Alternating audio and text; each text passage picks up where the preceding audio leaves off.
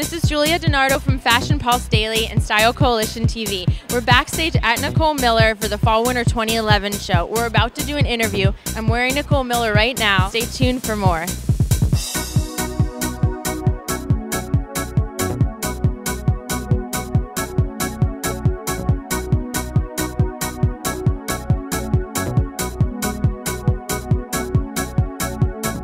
Start with black because I always like a neutral palette. I just found all these gray fabrics I really liked this year too that were, really interesting textures.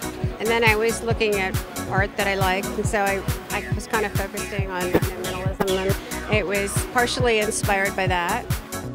Since there was the fragrance launch, are there any other new product lines you're thinking of exploring, or anything you're really looking forward to, or that's in the works for 2011 or even 2012? Well, what I'm really excited about is my new handbag line, which is just launching right now, but it's all based on bicycle chains. Do you feel like, for the Nicole Miller brand, that incorporating blog elements and social media and working with online media is important, or, how did this start? It's really important. And I have to say, on Twitter, we have a huge following. So at Nicole Miller NYC.